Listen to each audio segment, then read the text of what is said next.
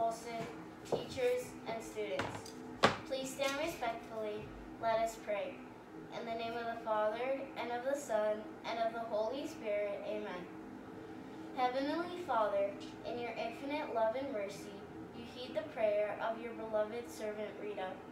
You graciously grant favors through her intercession, which are considered impossible to human skill and effort.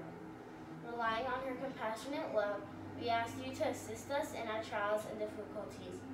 Let unbelievers know that you are the helper of the humble, the defender of the weak, and the strength of those who trust in you. We ask this through Christ our Lord. Amen. Glory be to the Father, and to the Son, and to the Holy Spirit, as it was in the beginning, is now, and ever shall be, world without end. Amen. For our school friends and benefactors, especially for Mrs. Castor, we offer our daily prayers. Saint Belize, pray for us. Saint Rita, pray for us. In the name of the Father, and of the Son, and of the Holy Spirit. Amen. Salute to the cross.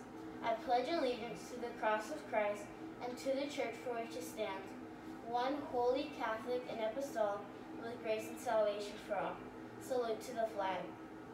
I pledge allegiance to the flag of the United States of America, and to the republic for which it stands, one nation, under God, indivisible, with liberty and justice for all.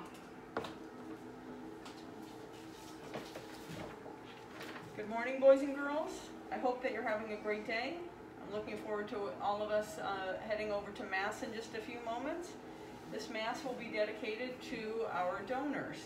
So today is Donor Appreciation Day during our Catholic Schools Week, and we thank you for all of the cards and messages that you've sent for our donors to thank them for all that they've done for us. Today is also a half day, so there will be dismissal around noon, and teachers will be having a collaboration meeting after school.